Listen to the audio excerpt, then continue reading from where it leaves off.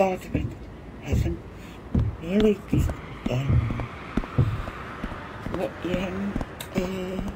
thy kingdom come. Josh, can you say the Lord's Prayer? Yes, just listen. Our Father in heaven, hallowed be your name. Wait. What do you mean by that? Oh, it means, oh, good grief, I don't know what it means. How should I know? It's just part of the prayer. What does it mean? Hallowed means honoured, holy or wonderful. Hey, oh, that makes sense. Oh, I never thought about that before. Your kingdom come, your will be done, on earth as it is in heaven.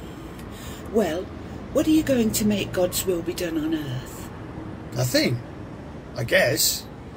I just thought that it would be great if God was in control of everything down here. Does God have control of you?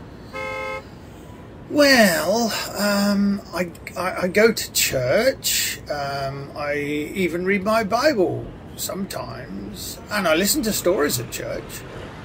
But Josh, you have to let God help you control your bad habits, your temper, and the way you talk about others. Will you quit picking on me? I'm just as good as some of the other people in church. But Josh, I thought you were praying for God's will to be done. If that is to happen, it will have to start with folks like us. Oh well, I guess I do have some hang-ups, now you come to mention it. Yeah, let me name a few. You have a terrible... Wait a minute, I know what I am. Let me finish this prayer. Give us today our daily bread. You need to cut down on bread. You're overweight, you know. What is this? Get it Josh Day? Oh, let me finish. Forgive us our sins as we forgive those who sin against us. What about Barry? I knew you would interrupt me again, and I knew you would bring him up. But he has told lies about me and got me into lots of trouble. But your prayer, what about it?